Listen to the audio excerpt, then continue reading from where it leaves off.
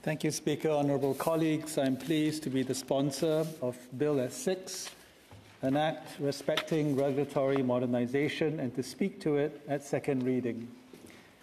Bill S-6 has been introduced in this chamber so that we can thoroughly study it on behalf of Canadians. I'd like to thank all of you in advance for your wise counsel on this bill, and I look forward to our collective deliberations. Les entreprises sont Businesses are the backbone of Canada's economic success. They create the products, services, and wealth that have made our country so prosperous. As we emerge from the pandemic and look forward to economic recovery, Bill S-6 would help Canadian businesses by ensuring the regulatory system evolves along with changing technologies and reflects today's realities.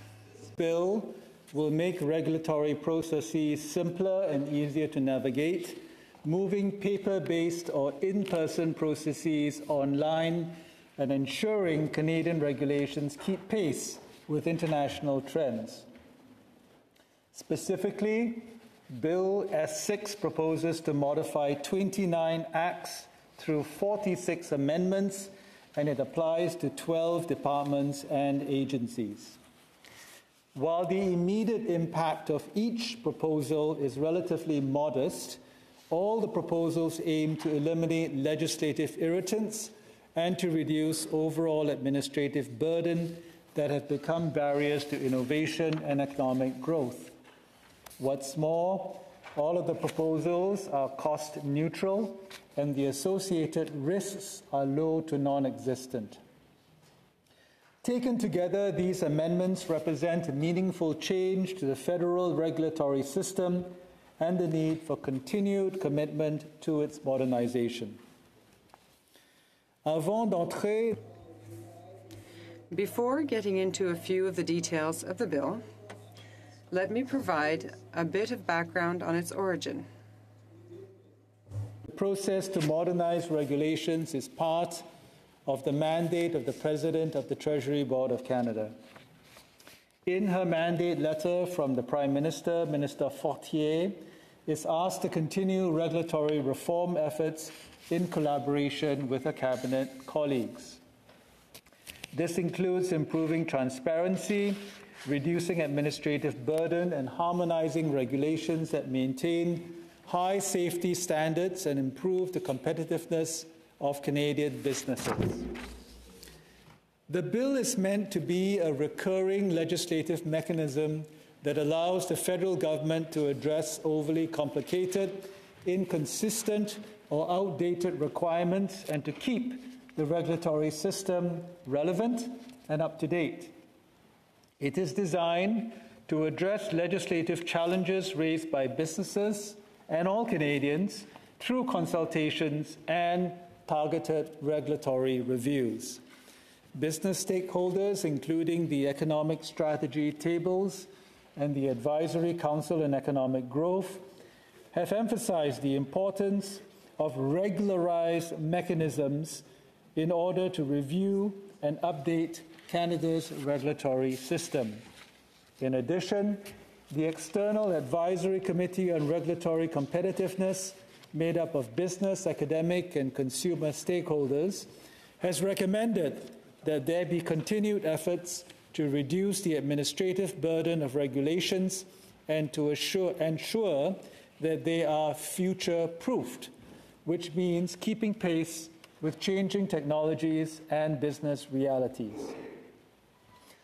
By amending laws that are too inflexible, too specific, or simply outdated, this bill is an important reminder of the need for ongoing regulatory review and legislation that stands the test of time.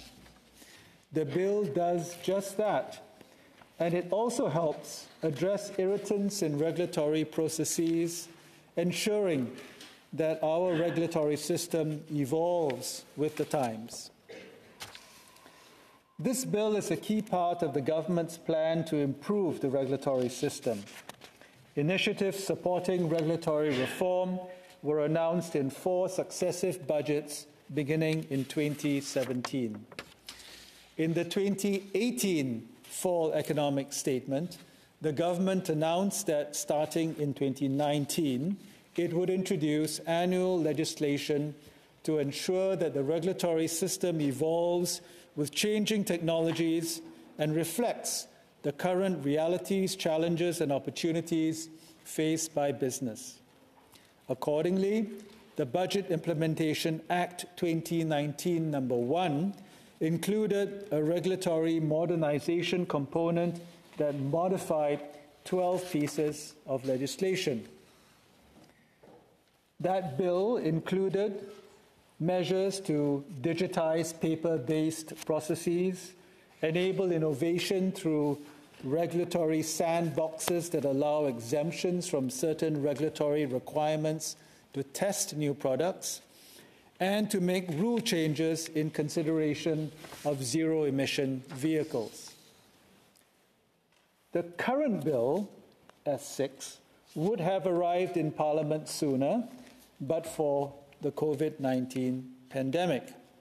It was, however, foreshadowed in Budget 2021, in which the government committed to table in Parliament the second annual regulatory modernization bill, which is S-6. Let me now turn to some of the key amendments proposed in this bill. There is a change, for example, to the Canada Food Inspection Agency Act that would allow the CFIA to deliver services and businesses to interact with the agency, using electronic means rather than having to rely solely on paper-based transactions. This will reduce administrative burden for businesses and allow them greater flexibility in their interactions with government. In addition, there are amendments to the Canada Transportation Act that would allow for new mechanisms to integrate changes more quickly to international safety standards. This would ensure that our transportation sectors are meeting the most up-to-date safety standards, keeping pace with changes in technology and innovation. The Standards Council of Canada, on whose board I served for a number of years, examined 34 Transport Canada regulations in 2021 and found that 41% of the standards referenced in those regulations are outdated. There are also changes to the Department of Citizenship and Immigration Act to enable information sharing to help administer any federal or provincial law for permanent and temporary residents. This would support collaboration between federal departments, provinces, and territories, and enable faster processing of applications to address labor market needs. Did you know that 50% of permanent residency applicants already have temporary residency applications approved and hence have already provided much of the information needed for their PR applications? And this is not trivial because some forms require the applicants to address more than 100 questions. There are other amendments, for example, to the Canada Business Corporations Act, the Canada Not-for-Profit Corporations Act, and the Canada Cooperatives Act to simply change the term annual return so that it doesn't create confusion to stakeholders. Colleagues, if you are thinking to yourself, what could be so confusing about the term annual return, and asking yourself, isn't it just the tax return that companies have to file every year? The answer is that it isn't. And if you figured that they were one and the same, you would be among the thousands of Canadian business owners who have been confused by this nomenclature. In fact, the annual return that is referenced in the Corporations Act and related acts is not the same as the tax return which is administered by the CRA. Rather, it is an annual submission to provide updated information about the entity, shareholders, directors, and officers. not filing this information for a number of years can result in a company being dissolved, as well as expenses to revive the company. A simple, possibly innocent error due to confusing nomenclature can result in significant consequences, and the proposed amendment in S-6 seeks to eliminate the likelihood of such errors. Adding clarity through these amendments would reduce the risk of active corporations becoming dissolved because they did not file. I would also mention the amendments to the Electricity and Gas Inspection Act to allow the use of different sampling methods to verify electric and gas meter measurements. Electric and gas meters are used by utility companies in residential and commercial properties to track energy usage for billing purposes. Allowing greater flexibility in the sampling and testing approach would help ensure that Measurement Canada, the agency responsible for regulation, would allow Measurement Canada to only sample what is required and to verify accurate readings, saving time and money. There are also amendments to the Fisheries Act that would clarify that fisheries officers have the authority to use alternative measures in response to minor violations, which is an authority that was unclear in the existing legislation. This change could not only reduce the number of lengthy and costly court processes, but also ensure that small violations don't result in criminal records and the stigma and barriers that can come with it. The use of such alternative measures has been supported by the fishing community and by Indigenous groups. In fact, all of the proposed amendments come from either the advice of multi-stakeholder groups that are involved in ongoing consultations, or targeted regulatory reviews, or from the recommendations of our very own Joint Standing Committee on the Scrutiny of Regulations. I have been a member of what we call regs almost the entire time that I have served in the Senate, and I'm very pleased for the recognition that this bill gives to the important work of that committee. Perhaps next time there's committee selection, there will be a rush of applicants to join the regs committee. Since the amendments are both disparate and quite technical, I will not be able to address all of them in the speech, or likely even to address all of the questions you may have on very specific items in the bill. Which is why I think the best place to study the specific amendments is in committee, and I would encourage us to send the bill to the relevant committees as soon as possible so that they have sufficient time to do their work. Honourable colleagues, these are just a few of the amendments included in the bill, but I think they give you a sense of the breadth and potential impact of having it pass. Looking ahead, the Treasury Board Secretariat is already considering proposals for the third annual regulatory modernization bill. A key theme of this next round of modernization will be how it might contribute to the response to COVID-19 and recovery efforts to that end. Businesses and all Canadian stakeholders will have the opportunity to share their views on improving the regulatory system. A consultation will take place this fall to collect ideas for potential amendments to be included in subsequent regulatory modernization bills. Let me add that because this is meant to be an annual exercise with an annual regulatory modernization bill introduced each year, passing this bill S-6 as a standalone will help establish a precedent for future bills and, I hope, establish the commitment that Parliament has to ongoing improvements to our regulatory system. Colleagues, in addition to the annual Regulatory Modernization Bill exercise, there are other ongoing initiatives to modernize our regulatory system. For example, there's a process of targeted regulatory reviews to reduce barriers to economic growth and competitiveness and to advance novel regulatory approaches to support innovation.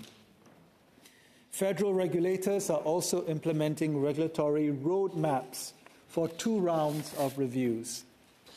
Some of the areas of focus for these regulatory reviews have included agri-food and aquaculture, health and biosciences, transportation, clean technology and international standards, to name just a few.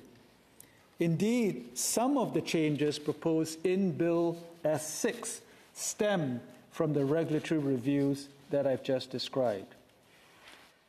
There is also within government something called the Center for Regulatory Innovation, which promotes a whole-of-government approach to regulatory experimentation to support innovation and competitiveness and help regulators and the regulatory system keep pace with technological advances.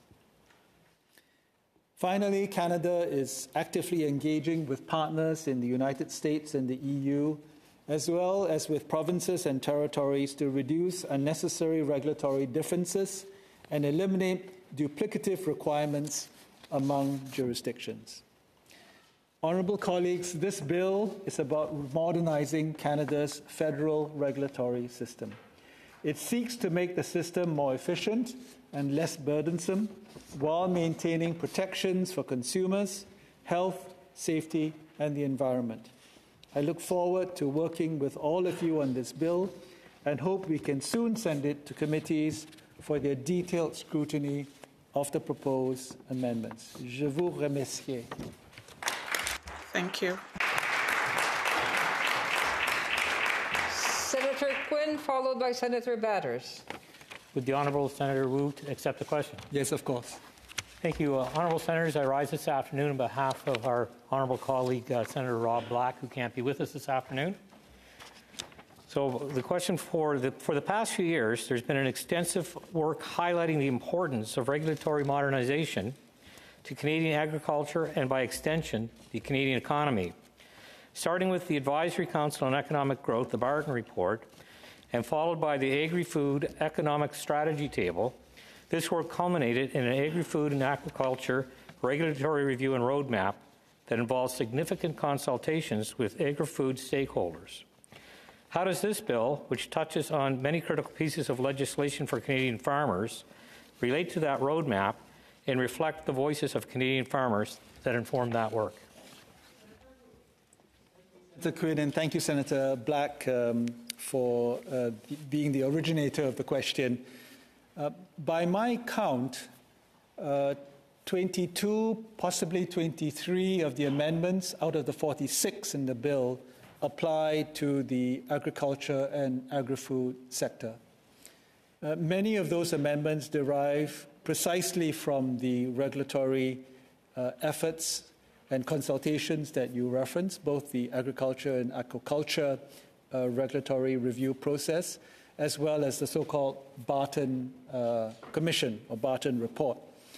To give you some examples, number 17 on the Feeds Act and number 25 on the number 17 on the Feeds Act and number 25 on the Seeds Act, feeds and seeds, will bring about a change in the legislation to allow for mutual recognition of feed and seed safety guidelines between Canada and a partner country, what they call equivalence or mutual recognition agreements, in order for processes and seeds and fertilizers and other materials to be shared between the two countries without repeating the testing and approval process.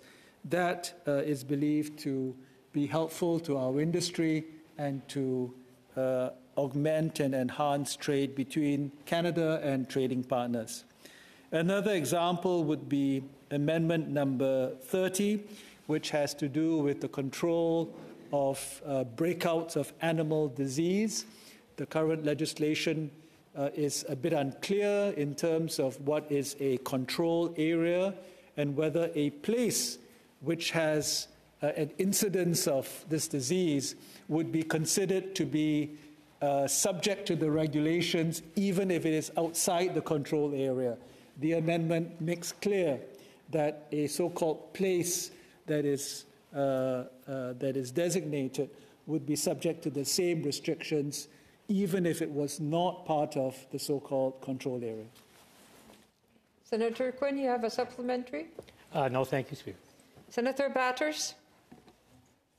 Thank you. Senator Wu, I actually had the privilege of being the co-chair of the Scrutiny of Regulations Committee in 2014 and 2015 prior to that election, and I was a member of it for a couple of years before that. From the time that I came to the Senate. So I certainly know and understand that it is a very important committee where this type of technical work gets done. And it was something actually stemming from my work in the province of Saskatchewan when I worked for the government of Saskatchewan there, that I saw it as a real benefit to have these types of regulatory statutes that are brought forward quite often. In Saskatchewan, I think they generally try to do it every year or two, where they tidy up these types of regulations and statutes. And it was something that I suggested strongly when I was the co-chair, that it be done by the federal government to make sure that these types of corrections can be made in a timely way for these statutes. So, but I don't think that has happened. I'm not sure how many times since the Trudeau government has been in power these types of regulatory statutes have been brought in to do these tidy-ups. Maybe could you please answer that? And also, I noticed that I think it was just yesterday that the Scrutiny of Regulations Committee had its first meeting, I think, of this parliamentary session. It's several months into it already. So has that been also a problem, and that we haven't had very many Scrutiny of Regulations meetings? We used to have them every 2 weeks when I was the co-chair. Senator Wu. Yes, thank you, Senator Batters, for the question. Let me start with the question about the committee's constitution. We did, in fact, meet yesterday for the first time in this parliament, and I'm honoured to have been elected co-chair together with MP Blake Richards from the House of Commons, and we will be meeting every 2 weeks now till we rise in the summer and hope to get as much work done as possible. Some of the work of regs can translate into immediate change on the part of the government if it doesn't require a change in legislation. And in fact, you will know, since you were the former co-chair, a number of the requests that the committee has made to departments pointing out errors in their writing of regulations has resulted in them making the changes. Sometimes it's like pulling teeth, you will remember. But that kind of progress can be made without, in fact, changing the acts. Of course, if errors spotted by the Regs Committee require changes in legislation, then we are into this kind of process here. And indeed, Bill S-6 contains at least a dozen measures that derive directly from the direct or indirect advice of the Regs Committee. Happy to provide more information on what specific advice was given, but we should take pride, those of you who have served on this committee, that our observations in that committee have resulted, or with the blessing of this chamber and the House, will result in changes to legislation. But S-6 is much more than just cleaning up of regulations and laws based on the comments of the Regs Committee. The majority of changes in S-6, in fact, derive from either the regulatory review process that is held with business and consumer stakeholder groups, the sort that Senator Quinn referred to, or they derive from targeted regulatory reviews that the government has launched in particular sectors. And so we have three streams of material that have fed into S-6. We have the work of the Regs Committee, often of a technical nature and to do with integrity of the bill. We have the regulatory review consultation process with stakeholders, and we have finally the targeted regulatory reviews that are led by departments.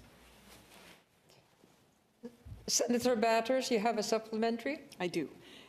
So Senator Wu, thanks for that, but it remains unanswered, and perhaps you can answer this. Is this the first regulatory statute of this type from the Trudeau government in the 6.5 years in power? And if not, how many have there been? And my other question would be, how many meetings did your committee have during the last parliamentary session, given that we've already gone several months and we've just had the first one for this particular session? Senator Wu. Yes, this is the, we call it the second annual regulatory modernization bill. The first one was part of the 2019 Budget Implementation Act. It was embedded within that bill, but very clearly spelled out as the first set of regulatory modernization activities. So the short answer is that this is number 2. Insofar as the Regs Committee meeting in the last Parliament, I believe we had one substantive meeting, and the reasons are well known to all of us. There was, it was lower in the pecking order in terms of priority time slots for committees to meet. Being a joint committee made it more complicated. There were delays in the nomination of the co-chair on the other side. And, of course, there was a short parliamentary session. However, as I mentioned, we now have some runway. With a bit of luck, we can get 5 meetings in before the end of June, and we hope to get a lot done. Senator Richards, followed by Senator Patterson. Senator yes, Richards. thank you. Thank you, Madam Chair. Senator Wu, would you take a quick question? Yes, of course. Yeah, okay. You mentioned in this Regulation Act, the relaxation of fishery charges. Would you have any information on that or what specific charges you're talking about? And if you don't have them at hand, could you maybe get and send me an email about them, please? Senator Wu. Yes, thank you, Senator Richards. The best place to get those detailed answers is in committee, and I look forward to detailed scrutiny. But I think it's not so much a relaxation of rules, but rather the ability for fisheries officers to legally use alternative dispute settlement mechanisms for minor infractions of the Fisheries Act. Senator Richards, you have a supplementary? No, I don't. No, I don't, Madam. Thank you. Senator Patterson? Yes, I'd like to ask Senator Wu a question. Senator Wu, thanks for that informative speech. You have urged that the bill go to committee, but it covers a very large, broad area and a number of existing statutes. So could you share with us, do you see one committee being a main committee? How would committees of the Senate deal with such a broad piece of legislation? Thank you. Senator Wu. Thank you, Senator Patterson. The question and the decision on which committee or committees it goes to is now beyond my pay grade. I know the leaders are discussing this issue. I believe they are contemplating sending it to multiple committees. I think we can roughly guess which committees are suited for which amendments. But I do agree with you, if in fact that's what you were suggesting, that there should be a master committee. Again, I leave that to the decision of the leadership. What I will say, though, colleagues, is that if we agree that regulatory modernization is a good thing, and that we should do it on a regular basis, so sort of like house cleaning, right? If we have to do a spring cleaning every year, let's think about how best to do it in the Senate. how best to organize ourselves so that we don't have to, debate which broom to use and which mop is the most efficient.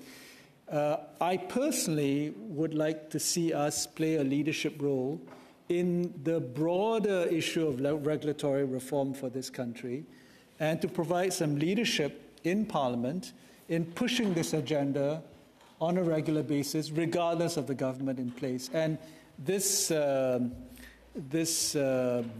will give us the opportunity to think about what some best practices might be.